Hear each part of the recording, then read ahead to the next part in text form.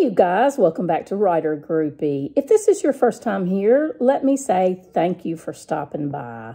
I hope you get a lot of enjoyment and maybe even a little entertainment out of this video. If you're a regular follower and you're checking in because the title of this video drew you, let me just say I hope I answer a lot of your questions. The main reason why I decided to do this video was because some people had asked me, how did I write 4 books, 4 full manuscripts, 70,000 words plus, and publish 3 of them in 2021? And you know, guys, I got an answer for that, and it's coming up next on Writer Groupie.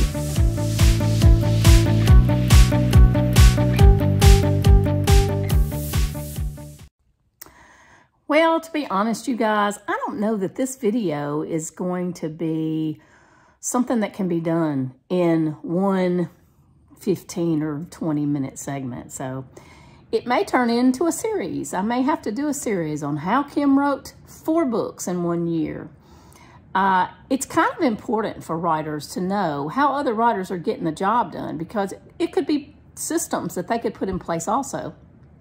And sometimes that's all we need, is that bit of information, motivation, something to get us started, something to give us a starting place to get our work done.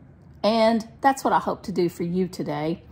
And if you're one of those who likes planning videos, you're going to love this one. So let's get started. Okay, so I've been trying to think of how did I get started last year with my goals to write 4 books. What did I do first? And the Kanban board behind me was the first thing that I did. I went and purchased a big whiteboard. I separated it with some washi tape to make 6 squares, and I bought a bunch of Post-it notes, and I started making goals in the top of what I want to accomplish over a 90-day period. The middle section is what I'm working on currently, and the bottom section is what I've already done. As you can see already, the month of January has been busy, and I have done quite a lot of stuff. That was where I started. So if you haven't done a Kanban board, let me know. I'll be glad to point you in the direction of some great videos on how to get started with that. Also, if that doesn't sound like it might be your thing, don't worry about it. We're going to get into a few more places that might be more beneficial to you in time to come. The next thing I did was I began following some YouTubers who are planning people who take journals and planners and they plot out their entire life. And this is why I started doing this, because I thought it would be beneficial to me to know where I spend my time and to be able to plan ahead for what I want to accomplish in, you know, a week, a month, a 90-day period, even a year. So that's what I did, was I went out and I bought all these planners. I'll go through them again. You might already have seen this. What I do with each one, this is my everyday planner. It's kind of like a journal. I journal here.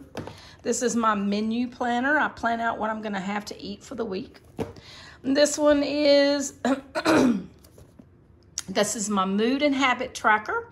Keep up with when I'm having a good week and why, and when I'm having a bad week and why.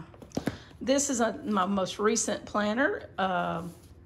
It's actually a journal. Some friends gave it to me for Christmas, and I've been keeping up with my daily intentions in this. This is a memoir help. I am writing my memoir. My children have requested it. And this has some prompts. Every page has a prompt, and you just write different stuff based on the prompt.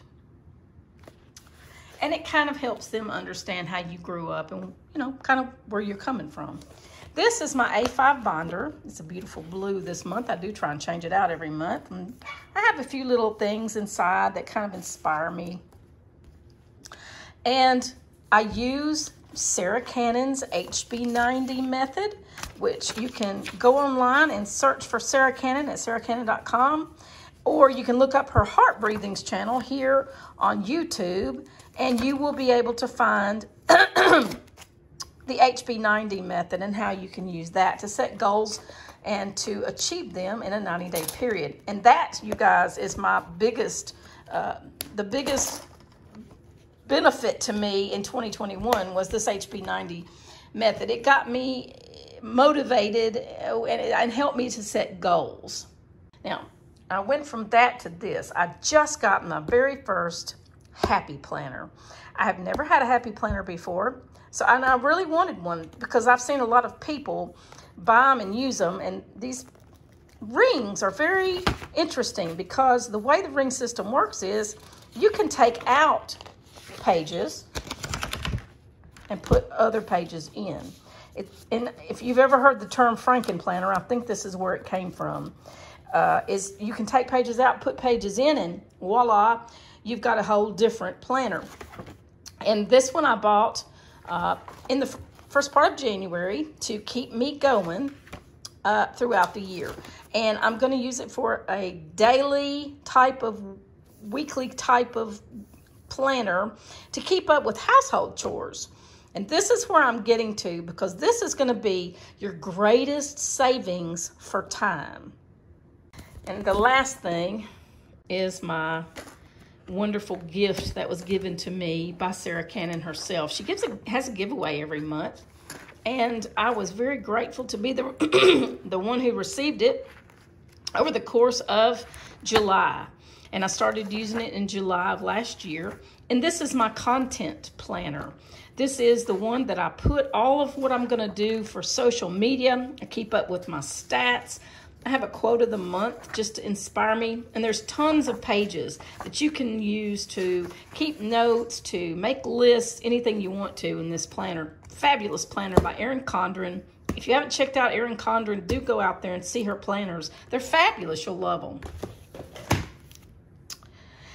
Okay, so that's the planner lineup. That's how I got started getting my life organized and in shape. Next, I'm going to show you some helpful tips on what you can do for the same.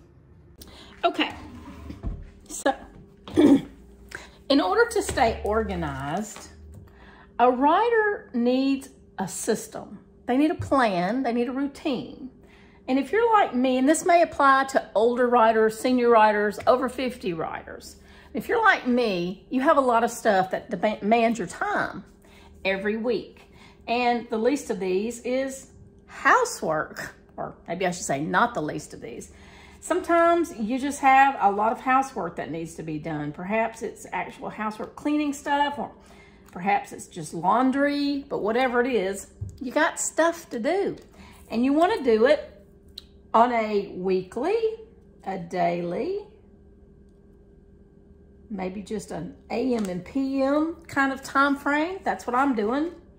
I have cut out some squares. And I'm going to put them on here, and I'm going to notate whether it's an AM, a PM, or a weekly task. And let me put this where you can see it. There you go. Let me just write this in real quick. If it's an AM routine or a PM routine or a weekly task. Now, the way you can do this is if you know what you want to do, if you know what you're going to clean that day, just write it out. Make yourself a little list and get you a A5 binder and get some, usually if you buy a binder, some things will come inside, like notebook pages and things like that you can use. That's what I did. And just make yourself a page for your cleaning routine. And then all you have to do is look at your list every day, and you'll know, what have I got to do today? And you will be able to stay organized and efficient with your time. Now, as I fill this in for my own purposes, I think I'm going to use blue. Blue, let's see, a blue and a green and a red. I think I'm going to use colors for each one of the squares. So we're going to start out with our AM routine. As I make this out, though, let me just tell you that this is not an original idea. I got this idea from a channel on YouTube called The Organized Money. I saw her do this and I thought, man, that is exactly what every writer needs. They need a list of their routines and their tasks and their stuff that they've got to take care of every day. If you have a routine list, a task list of what you need to take care of every day, and you can just look at it at a glance and get the job done, you have more time. That's just common knowledge. That's just common sense. Okay. So I do not have a fancy video setup to be able to show you this. So you're just going to get to watch me as I write, and I'll just tell you what I'm saying. So one of my morning routines, and this would be in the mornings between 7 and 9, would be to make my bed, to make a new pot of coffee for tomorrow, to put dishes away, especially if they're in the dishwasher, or load the dishwasher if they're not in there already and ready to be dispersed with. I also will pull up my emails and look at them, and I will go through my planners and plan out my day. And when I pull up my emails, I also check my calendar to see if I have any appointments that I've forgotten about. That's funny because a doctor's office has just called and left me a message, and I think I might have missed an appointment. So anyway, those are some of the things that I do on a daily basis, and that's what you do for your AM routine. You just write down what you do in the morning. And I left a couple of spots in case something comes to me later. Do the same thing for your PM routine. In the afternoon, I go to the mailbox and collect the mail for me and for my neighbors sometimes. I will take my dog out and let her run around for a little while, and I sit in the sun, and I generally do promotions at that time.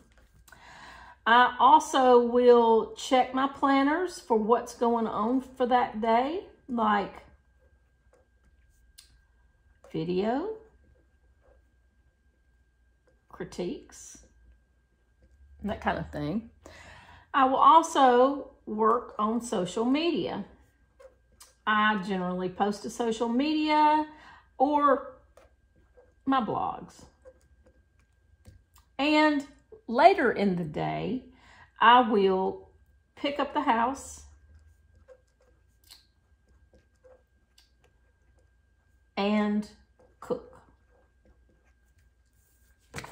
So there you go. There's that.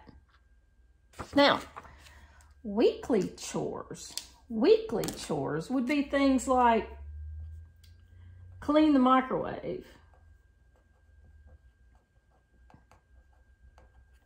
and the fridge. Throw out leftovers. I mean, you can only eat your leftovers so many times, right? Also, change the sheets on the bed. Also, water the plants. And let's see, how about plan an outing? Because I try to do that. Plan an outing. Sometimes it's for me, sometimes it's for me and my husband. And then I left a couple of places when I think of something else. But this in your planner, you guys, this is an at-a-glance look. You can look at it every day and see what kinds of things you might need to do for the day. And you can add it to your planner if you want another reminder. You can finish filling it out, put some more stuff on there that's more important to your needs, and, you know, specialize it, personalize it, make it more for you. But this is just kind of an idea of what you can do to help keep you organized. If you have organization skills and you've got it all taken care of, you don't have to worry about whether you're getting something done or not. Like maybe on the weeklies, you put grocery. In fact, let me just do that. go to the grocery store and make your purchases for the week. So there you have it. It was that simple. And this will really help you find more time in your day, because once you've taken care of these things, I mean, it's like the lady on the Organized Money, her name is Elena. She said that it takes her about 30 minutes in the morning, and keeping my colors together, 30 minutes in the evening, and she sets aside maybe 2 to 4 hours on the weekend. And there you have it. These are minutes that you're going to use every day to take care of these kinds of things, and you won't have to worry about them anymore because you know it's on your list. And once you've done that in your 30-minute slot, guess what? Now you can write. That's what I do every day. I know exactly what I've got to do that day, and I get it done. I know I hate to be one of those people who just keeps talking about catchphrases, but get her done. That is very important. If you want to get more time in your day for writing that book, you guys start making lists. Lists are critical. Well, I hope that's helped you. It's been fun chatting today. Y'all come back next week for another video. I think next week is probably going to be a tarot for writers. That's always fun. I look forward to chatting with you then. Bye.